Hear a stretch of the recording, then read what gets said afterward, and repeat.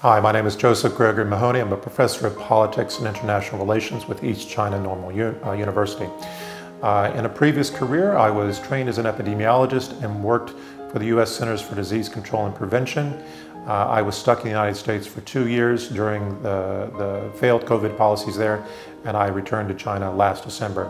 What we've seen in China is an unprecedented public health achievement. While we know that the political, economic, and social controls of cost are high, we know that failing costs even more.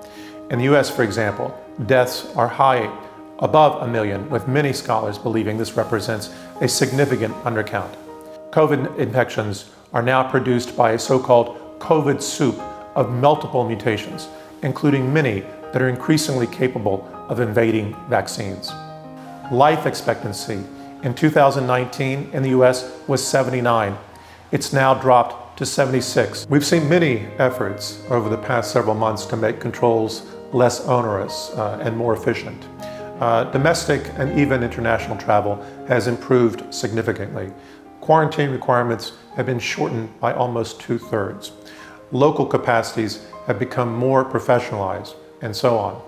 So while many are unrealistically hopeful for a quick exit from dynamic zero COVID, what we're seeing instead is an orderly, gradualist transition that accounts for China's unique demographic challenges. Even though I trained and worked as an epidemiologist, even though I understand the science and the policies, even though I support dynamic zero COVID rationally, emotionally, I'm also tired of the pandemic.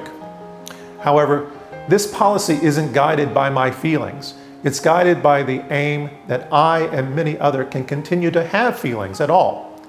We can't let emotions or a lack of critical perspective cloud our capacities for reason and self-preservation. COVID mortality is still substantially higher than mortality associated with normal flu or pneumonia. I think there are 3 questions we still have to answer.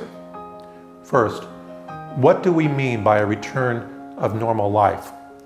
We can have this life that we have now, which isn't normal, or we can have a different life, like what they have in the US, which for millions isn't normal either. Or we can seek a different path, which I think is what we're trying to do in China presently, feeling the stones by crossing the river. This includes new policies that aim to ensure livelihoods while fighting COVID-19 resurgences, which are currently being implemented. Second, what does victory look like? On the one hand, we've already seen a tremendous victory in the fight against COVID in China. On the other hand, is a final victory possible? Have we simply delayed the inevitable, or have we bought people more time to live, time to prepare for relaxed controls, time for the outbreak to stabilize a bit? Third, is there a tipping point where the costs outweigh the benefits or the challenge outpaces ability? The social, political, and economic costs are quite high. We all know this. It's a heavy burden. Can we continue just a bit longer to try to consolidate our gains, or do we risk letting go too quickly in the middle of winter and overwhelming our health systems in big cities and limited facilities in rural areas? In fact, China has innovated control methods, improved them, and demonstrated their efficacy by saving millions of lives.